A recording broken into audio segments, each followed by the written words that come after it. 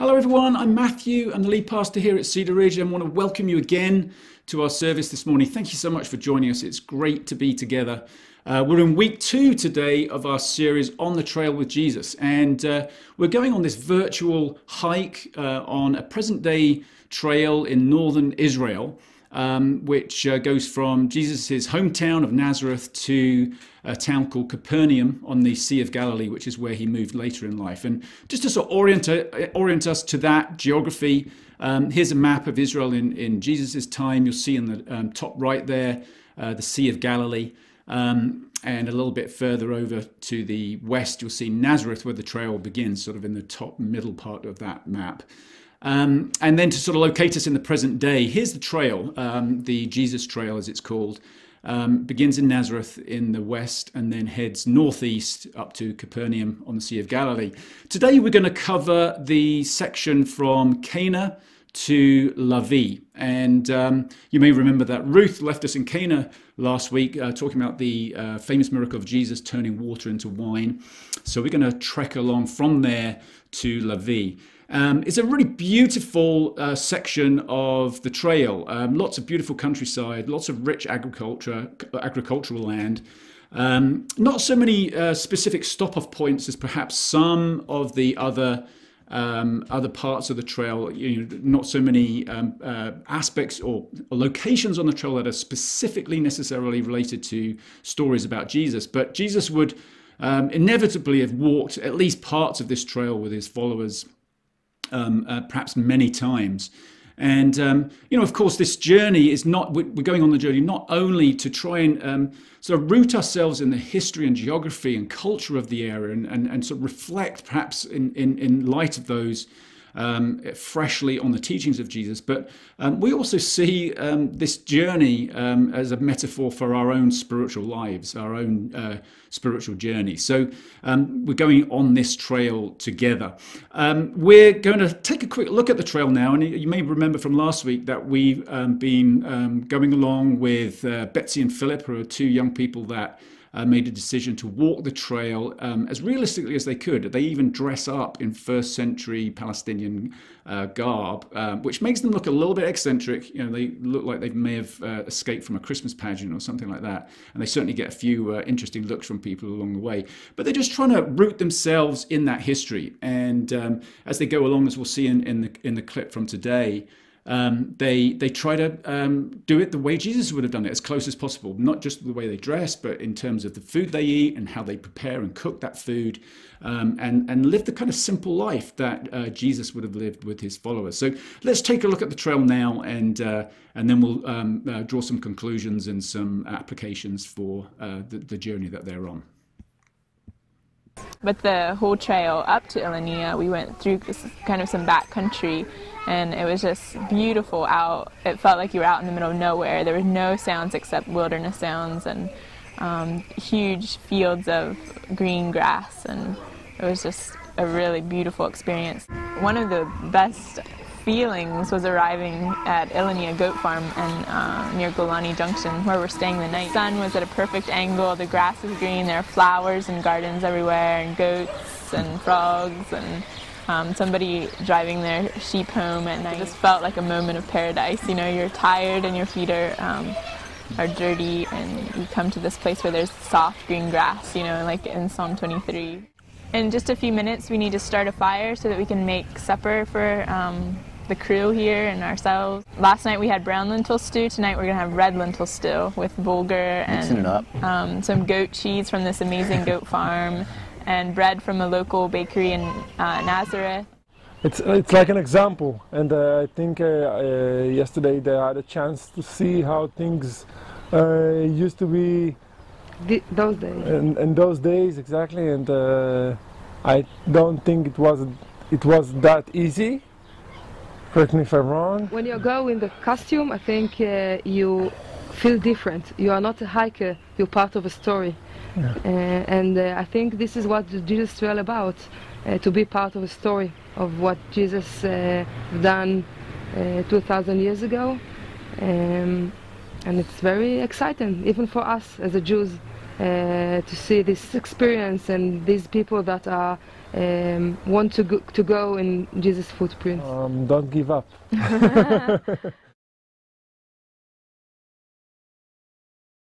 seconds. She's out.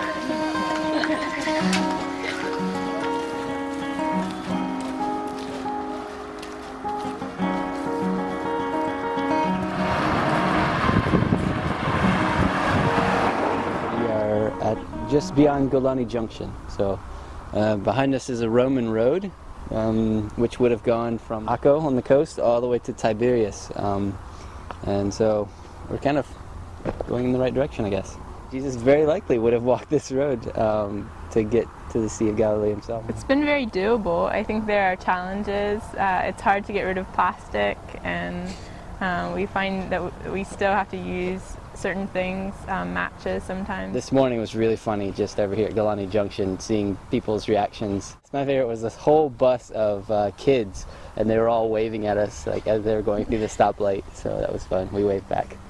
I think one of the most interesting parts of their walk will probably be when they cross the Roman roads, because then it's like they're dressed in antiquity, and then they're like actual walking on Roman roads that could have been part of the same actual road, and so it's just kind of, I don't know, I kind of think of that as a pinnacle of where the two stories will kind of meet.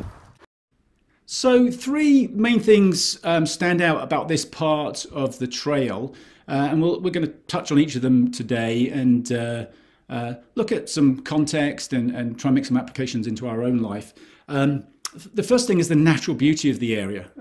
Just not that many stop-off points along the trail compared to other sections of the trail, but just the whole area is just beautiful in terms of both the cultivated and uncultivated land.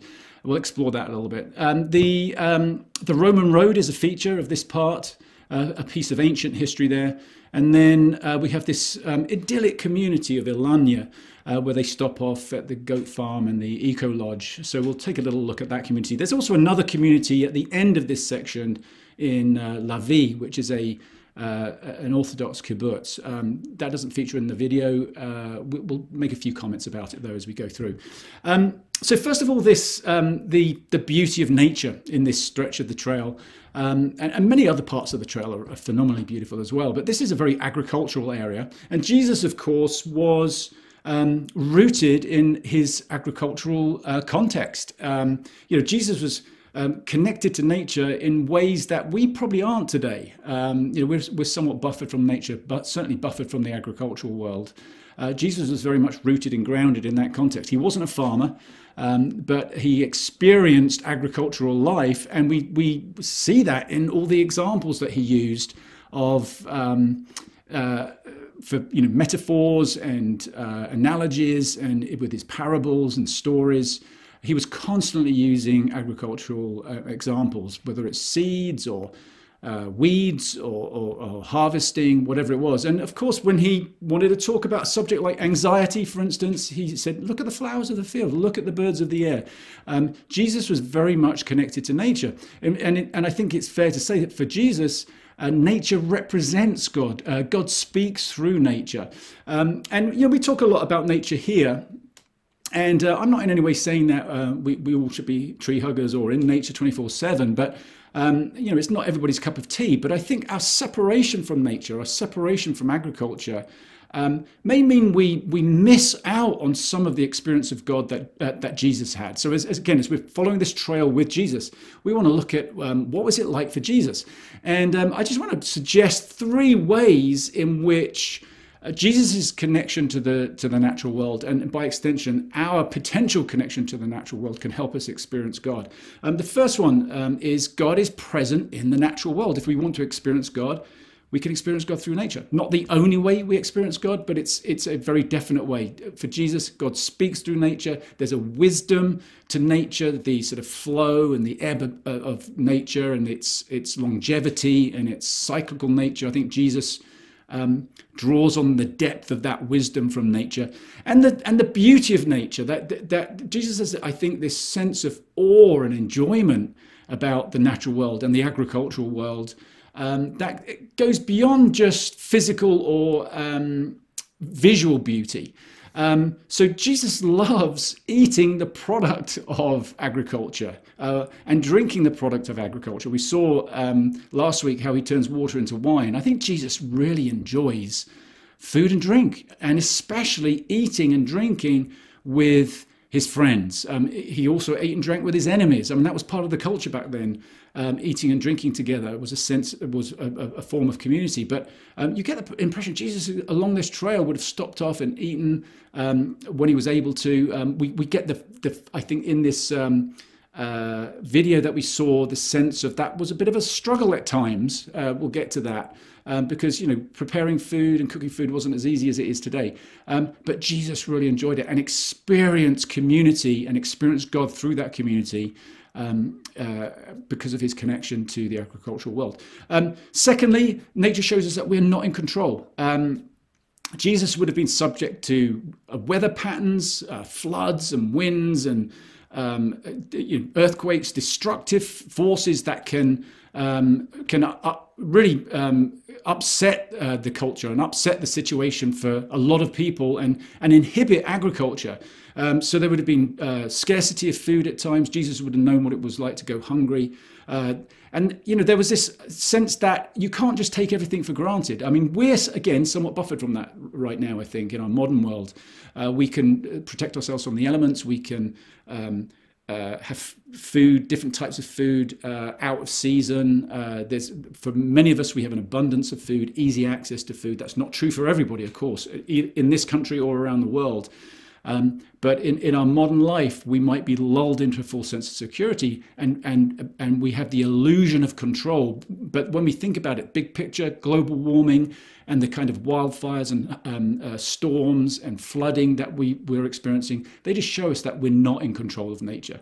It's an illusion. And likewise with food, there are times when we do experience scarcity. For instance, beginning of the lockdown of the pandemic last year, there was a rush on food, but people were worried that wouldn't be enough food. So interestingly, the human response to scarcity is fear and a move to try and control our circumstances by hoarding food rather than thinking about sharing it and making sure that everybody has enough. So we may think we're in control, and our separation from nature and agriculture may give us the illusion of control, but actually nature tells us that we're not in control. And actually that's a good thing, because that makes us more interdependent. It makes us dependent on God for provision. It makes us dependent on one another, other people who prepare food, who grow food, who harvest food. When we're connected to it rather than buffered from it, we see the fact that we need one another. And I'm a shameless plug here for our community farm. This coming Friday, we have another sangria night. Come on out to the farm, either on a Friday or on a Thursday night from 6 to 8 p.m. And experience what it's like actually growing food and the joy of that, the struggle of that. We have a real live opportunity to connect with God in that way, and in a way that would have been much more like the experience of Jesus than our modern day experience. And then thirdly, nature speaks to us about partnership with God. In other words, agriculture is this incredible partnership with life, isn't it? Where the mystery of life is all around us, things growing, things reproducing. But we've been able to work with that and cultivate certain crops that didn't exist, because we've adapted them before humanity. We've adapted them to our needs, and we're co-creators with God. We're working in partnership with God and creation. And that's something that Jesus was always talking about, partnership with God, inviting us to work with God, that God believes in us, God trusts us, God wants us to be agents of love, peace and hope, to bring renewal, to bring healing to the world. We get to do that work, and that's a beautiful thing. So all this sort of leads to the conclusion, I think, that God loves the physical world. God loves the natural world. And, rather than it being a sort of a secondary thing to some separate spiritual world, and in fact, some religious thought would suggest that the world's going to be destroyed. God really doesn't like it and will destroy it one day. Whereas I don't think Scripture speaks about that. In Romans chapter 8, the Apostle Paul says, we know that the whole creation has been groaning as in the pains of childbirth right up until the present time. In other words, it's about renewal. Something new is coming. It hasn't come to fruition yet. Nature isn't. It's like it hasn't fully blossomed, and the future looks like a future of renewal and construction and partnership. In the book of Revelation, that sort of an apocalyptic vision, let's call it. It's a poem. It's metaphorical. I think we've got to be careful about taking it all literally. But in chapter 21, it says, "Then I saw a new heaven and a new earth, for the first heaven and the first earth had passed away." Very often, Revelation is where people go to try and work out what's going to happen at the end of the world. Well, it looks like it's renewed, it's restored, it's not destroyed.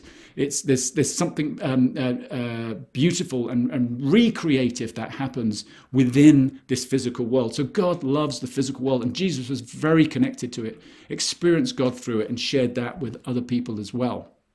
Let's talk a little bit about the Roman road. So here's a road that Jesus may well have walked on. It's been excavated, and the Romans, of course, were famous for their roads. It's incredible technology. They were able to build these roads that meant people could travel along them. There was all kinds of commerce and trade that could happen, and generation of wealth. It really transformed the culture around them. Exchange of ideas. It was just many positive things happened through the Roman roads. And they were, but there's a sinister aspect to it. There's a dark aspect to these roads, because we know they're part of the Roman Empire. Ruth talked about the Roman Empire last week, and its will to dominate and control and suppress. And anybody who rebelled against it was put down brutally. And these roads, in some respects, for me at least, they represent technology that was used to oppress. It's like a blight on this idyllic countryside, and the roads were constructed in very efficient, utilitarian kinds of ways. They went from A to B in a straight line primarily. Here's a picture of another road, Roman road in Great Britain, actually, because they built them all over their empire. And they were very efficient, but they didn't cooperate with nature. They subjugated nature. They were just like a blight on the surface of nature. And we also know, of course, that their intention wasn't really to create wealth for everybody and to spread wonderful ideas. It was to spread Roman ideas and primarily to transport armies around their empire so that they could keep control of people and subjugate people. And so the Roman road represents the closeness, I would say, of injustice and oppression that Jesus experienced. Many of us, not all of us, many of us might be somewhat buffered from injustice. We may not experience that firsthand. We read about it, we hear about it, but we're not necessarily experiencing it in the way that Jesus did. And so we're just going to explore that a little bit as we want to walk this trail with Jesus, and experience the things that Jesus experienced as we walk in his footsteps. We're just going to explore that a little bit in the community of Ilania. Now, Ilania, which is the point where they stop and they cook some dinner, and they're on the goat farm and the eco lodge. The community of Ilania is a really interesting one, because it's set in this idyllic scene, and there's and even the way it's portrayed in that video is somewhat idyllic. But I think it represents in many ways the tensions of the idyllic natural world and the Roman road, imperialism and suppression and oppression, the dark side of humanity, if you like. What happened in the early part of the 20th century was that people started migrating from primarily Russia and Kurdistan, Jewish people many of whom were fleeing oppression. And they established a community which they called Cedar in what is now Ilania. And that community, it's now about 300 people. It's never been really huge. It's one of the first settlements in the Lower Galilee. And it was established on land bought by Baron Edmund James de Rothschild, famous French Jewish person who, from a very famous family, a banker, had a lot of money and bought up a lot of land in Palestine, especially with a view to creating a home for Jewish people who were fleeing all sorts of things in the early part of the 20th century. Eventually, the land was transferred to the Jewish Colonization Association. The community was built next to a pre-existent Arab community called Al-Shajara, and those two names are very similar. Cedar was named after Al-Shajara and eventually became known as Ilanya. Al-Shajara and Cedar, the two communities, Jewish and Arab, lived quite harmoniously in the first part of the 20th century, and life seemed to be pretty good, certainly better than previous experiences they'd had, until the creation of the State of Israel in 1948. And at that point, the Israeli military depopulated Al-Shajara, and the Arab people were forced off the land. And so it represents, in the history, is represented violence and the cycle of violence and oppression. The oppressed become the oppressor. And obviously the Israel-Palestine situation is very complicated and very political. And I'm not going to unpack that whole thing today. But suffice it to say that I think hidden away behind the comfort and the ideal of the community of Ilanya is a story of injustice and a story of oppression. There's still a military base, an Israeli military base, right next to Ilanya, which doesn't get a mention in that video, doesn't get a mention actually on the Jesus Trail website, but representative of that action that took place, that injustice when people were forcibly moved off their land in 1948. We have a whole history represented here that dates back to the time of Jesus and beyond. And after Jesus' time, for the remainder of the Roman Empire, there was such awful oppression and suppression that this area of Palestine became depopulated with Jewish people, and other groups moved in. And then throughout the history of the Middle Ages, with the Crusades and oppression of Jewish people in European cities and forcibly thrown out at times, and then later the pogroms and eventually the Holocaust in Germany, just unbelievable atrocities and injustices committed against Jewish people. There was a movement over the years of Jewish people back into this territory. And again, initially, it wasn't violent, it wasn't oppressive. It was there was a lot of cooperation, a lot of working together, Jewish people side by side with Arab people. But with the rise of Zionism and the eventual foundation of the State of Israel, under the control of other empires, for instance, at the end of the Second World War, the area transferred power was transferred from the Ottoman Empire to become a mandate of the British Empire, and these empires vying for control and dominance of this area really wreaked havoc, and with the decisions to create a state of Israel because of so much persecution in the 20th century, and especially the Holocaust, the creation of the state of Israel was intended to be peaceful. It was intended to be cooperative, but it resulted in violence perpetrated against Arab people, and then we've had the Arab-Israeli conflict ever since then. Again, complicated, difficult history, difficult story. It's replicated in that community of Lavi that I was telling you about, that Orthodox kibbutz at the end of this part of the trail. There was that again was a community established by refugees from Great Britain, actually, Jewish refugees from Britain in the early part of the 20th century, and established next to an Arab community. And then in 1948, that Arab community was depopulated. And so we have there's a memorial actually to the Holocaust at Lavi. So you have the sense of people being oppressed, but also oppressing others. And it's a complicated, difficult history and difficult story. The reason I want to bring it up today is because I want to ask ourselves three questions around this issue of injustice. And we talk a lot about nature. We also talk a lot about injustice. But Jesus walked really close to injustice. And when we listen to Jesus's teachings about breaking the cycle of violence that has been going on in this area since then, time and time again, we've just heard about that cycle, violence begetting violence. When we when we think about Jesus' teaching, when we're listening to Jesus' teaching, he's saying that in a context of unbelievable oppression, the Roman road representing that. He's walking that road. He's walking really close to it all.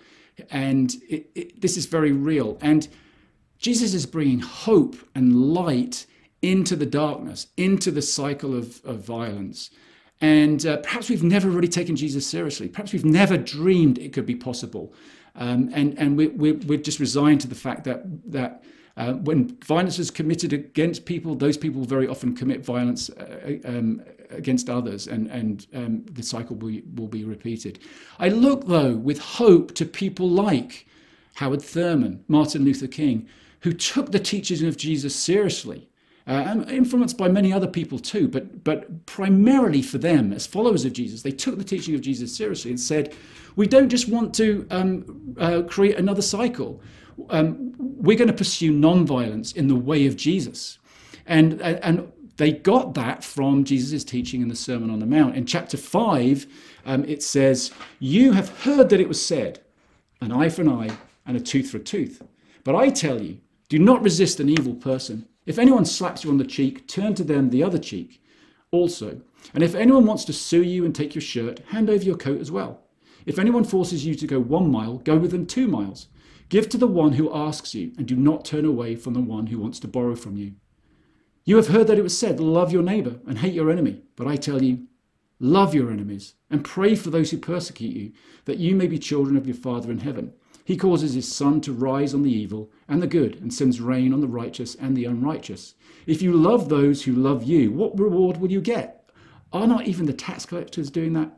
And if you greet only your own people, what are you doing more than others? Do not even pagans do that?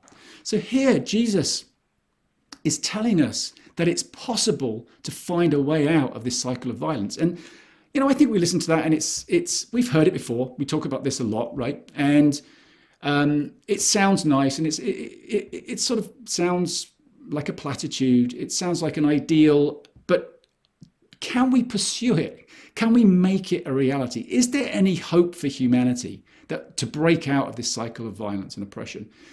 Jesus is saying yes. And it's Jesus saying yes in a context of violence and oppression. He's not being idealistic about it.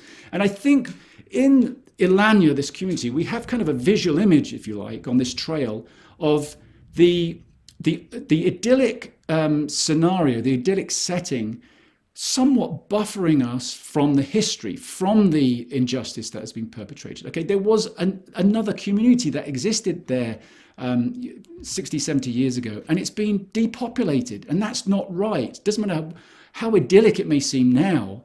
In fact, the ideal or idyllic nature of the existence there now can perhaps buffer us from that history of injustice. And that might be true in our own lives. We might be buffered from injustice. We may not experience injustice the way some people do.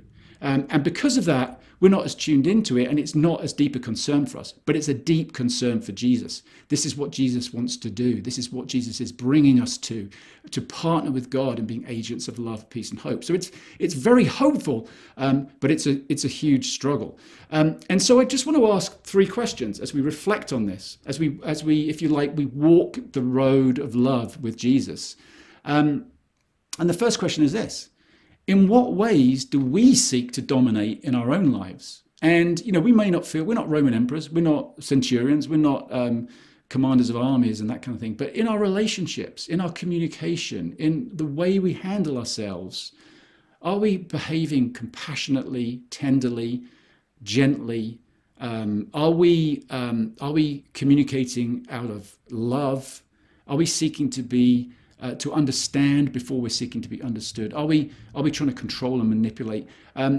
Again, I'm not accusing either myself or anybody of this, but just saying, could we honestly reflect on this in light of Jesus's teaching? Now, I don't think Jesus is in any way saying you need to be, you know, let people walk all over you, or just be nice, just keep the peace. I don't think Jesus is saying that at all. In fact, in Matthew 10, Jesus says, do not suppose that I've come to bring peace to the earth. I did not come to bring peace, but a sword. That could be dangerously misinterpreted as Jesus advocating violence. But Jesus is clearly using hyperbole and metaphor to say, if you follow me, you're going to make life uncomfortable, both for yourself and probably some people around you. You're going to bring the sword of the word, the sword of non-violent resistance into situations that's going to may even cost you your life, like it cost Jesus. That may create pain and difficulty initially on this pathway, on this trail to peace and justice. So it's not about being a pushover, and non-violence is active, it's intentional, it's courageous, it's way more courageous than violence. So this is not about being walked over or pushed around, but whether it's bullying tactics or passive aggressive tactics, could we examine our own lives and think, like, in what way do we need to walk this road of love with Jesus more in our everyday relationships and our everyday encounters? So that's one question for us to reflect on. Secondly, does our desire for comfort inhibit our willingness to face injustice? So we just talked there about Jesus saying, it's going to, if you follow me, it's going to be uncomfortable. I think we're almost addicted to comfort, though, in our culture. I know I am. I don't like to rock the boat. I don't particularly like change. I certainly don't want to have to face my wrongdoings or even engage with my guilt. And so when it comes to injustice, it's very easy for me to explain it away, to buffer myself from it in a way that Jesus didn't or couldn't, because Jesus lived with it. And for many of us, we can't buffer it. We can't separate ourselves from injustice because we are subject to injustice. Many of us are subject to racial injustice in our culture, and we can't escape it. But people like me have the privilege of being able to escape it. But are we willing to face it? Are we willing to go to that uncomfortable place? Are we willing to listen to the cry of the oppressed, to people who are saying, I am oppressed, I'm experiencing oppression, I'm experiencing injustice? Can we empathetically listen and engage rather than running away, rather than explaining away? And obviously we're on this journey together as a church, and that's an uncomfortable journey. And even talking about it is uncomfortable, but let's be courageous. Let's transcend our politics and our political affiliations. And as we follow Jesus to pursue justice, be willing to go to a place of discomfort. So let's ask ourselves that question. Just like there's certain comforts in the community of Ileana, are we hiding behind that comfort and instead of coming out from it and embracing the call of Jesus for justice? And then finally, we can't change the past. None of us can do that. But can we take ownership? And there's this tragic history to the areas we're walking on this trail this week. Some of it's hidden, some of it's more obvious. If you walk past that military base, it'll be more obvious. But in Ilania and maybe even in Lavi, it's not so obvious immediately. But there's this tragic history that's the backdrop to this trail. And again, Jesus comes to this tragedy with hope. With a call to be agents of love, peace, and hope, to break the cycle of violence. But I think to do that, we have to own that history. I say that as a British person who comes from a country where people would just get on a boat, go anywhere in the world and put a flag in the ground and say, right, this is ours now, and start moving people off the land and oppressing people and enslaving people. And so, we have to come to the terms as British people with empire. And I think until we come to terms with it, until we own it, it's very difficult for people to take us seriously in that we really want to do something about it. It's like if you have an argument with somebody or somebody has wronged you, you don't just want to hear, oh, sorry, sorry about that. You want to hear somebody say, I realize what happened. I realize what I did, and I'm taking ownership of that. When somebody does that, the likelihood of change happening is much higher. And so for reconciliation to happen, there has to be some kind of ownership, especially as we think about empire and colonialism and racism, racial injustice, there has to be some ownership. And the temptation, I think, for people like me, especially for white people, is to think, well, I didn't perpetrate that injustice. I wasn't there. That's not my history. That's not my story. And we kind of remove ourselves from it in a way that is inappropriately disowning it. And you know, somebody gave me this analogy. I don't know where they got it from. It's not an original thought, but they likened it to owning a house that's been passed down through generations, from family to family, you know, within the same family. And by the time we inherit it, it's broken down, it's rat infested, it's got all kinds of problems with it. And we could just say, not our problem, you know, point the finger at the previous generations and say, well, they did it. That's what they did. But it's our house. We own it. It's ours. And so we have to take ownership. We have to do something about it. And that was a helpful analogy to me of not about blame. It's not about just trying to feel guilty and that maybe will sort of be a salve to us or something like that. But saying, no, there's history here, there's a story here. We need to know the story. We need to understand the story in order for us to be able to move forward and make amends and to repair the breach and to bring healing and to bring reconciliation. So, you know, our tendency is not to go to that place of discomfort. We just let history be a buffer. Maybe let our comfort levels in life now just soothe us into inaction. But that's not the way of Jesus. That's not the road that Jesus trod. That's not the trail that we're walking on with Jesus. So again, I offer these as questions, not in any way accusing anybody, but put them out there as challenges that I personally want to reflect on. And as we come to communion now, we're going to leave these questions up and let's just take a moment of silence to reflect on them. Invite Jesus to challenge us in our own lives. And then we'll eat the bread and drink the wine together as we take communion.